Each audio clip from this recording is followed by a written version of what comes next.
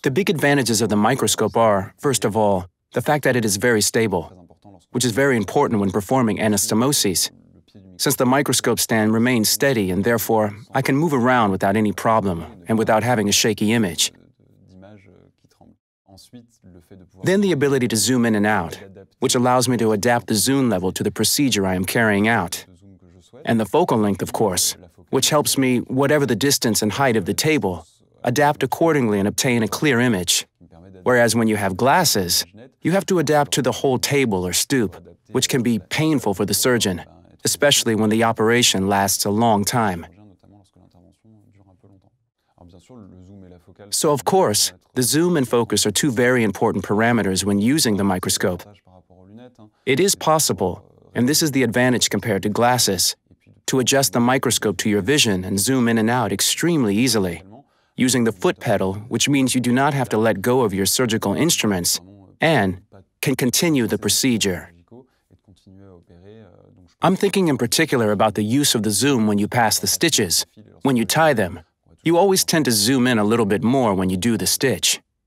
And then when you're going to tie the stitch, it's true that the thread is often relatively long. You need to take a step back to easily find your thread.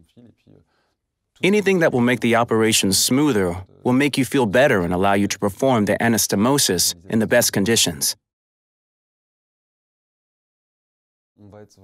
There are two different concepts.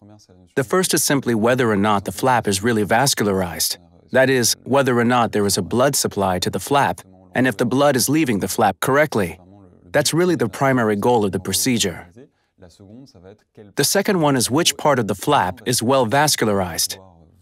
We are able to see based on the skin paddle which area is well vascularized and which area is not, in order to remove the part that we know will generate secondary fat necrosis.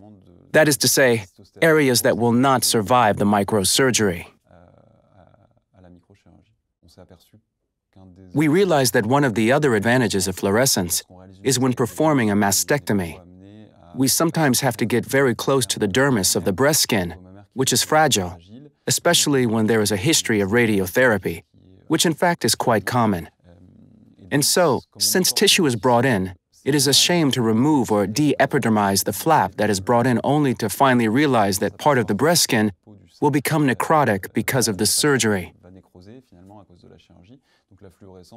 We take advantage of the fluorescence when there is an indication for immediate breast reconstruction, to look at the breast skin and check that, after the mastectomy, the skin is of sufficient quality, let's say, to allow reconstruction, or if it is better to keep a larger skin palette, or maybe remove part of the skin from the mastectomy from the outset, to avoid secondary complications with a phenomenon of secondary breast skin necrosis, where we find ourselves in a situation where we had skin, we brought it in, and then we de-epidermized it, we buried it, which we wouldn't have done if we'd have known that the skin would be necrotic in the post-operative period.